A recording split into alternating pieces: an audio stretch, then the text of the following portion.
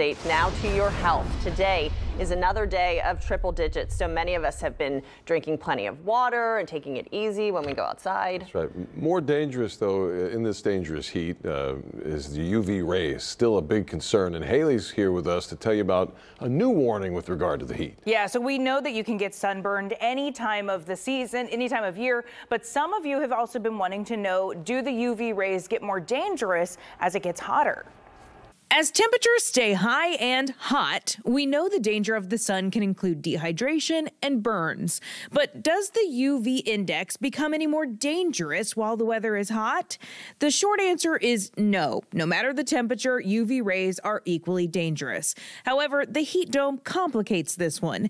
That dome of pressure that's keeping us in excessive heat has also been keeping cloud coverage away. And without any place to take cover, you are more exposed and therefore at risk of dangerous exposure to UV rays. Excess sun exposure can lead to skin cancers, of which melanoma is one. Here's the most important thing you need to know about skin cancer. Statistics show fair-skinned people are more likely to develop it.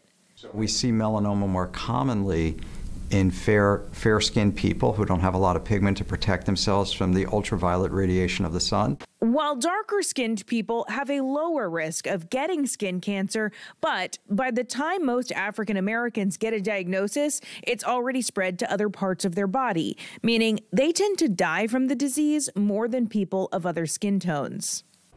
And this is interesting. Recently, the American Academy of Dermatology released recommendations that include telling people with darker complexions to use tinted mineral sunscreen with an SPF of 30 or higher. They say the tint from the sunscreen helps to block out more light. And of course, other things that can help you guys: wearing hats, UV protection clothing. And full disclosure, Anthony helped me with this story, talking about the heat dome and whether or not the UV rays are more dangerous this time of year. Right. And the real issue we've had all summer long has really been how cloudless our skies have been in the afternoon, and it's because of that high pressure area. So you look at an area like Phoenix where it's the same issue, where it's not about the humidity either, dry heat, humid heat, it's all about the sunshine, and we just have not gotten any kind of break over the last couple of months from this weather pattern. The hope is next week the pattern changes a little bit, and then also south of I-10 for today, we get a little more cloud cover, but that's one day. Only one day. Yeah. That's a great question, because I was thinking that too. Yeah. You just wonder. Yeah. UV rays. And we know that the UV rays are dangerous any time of year, but I mean, it turns out, you know, cloud coverage does help a little bit. Yeah, it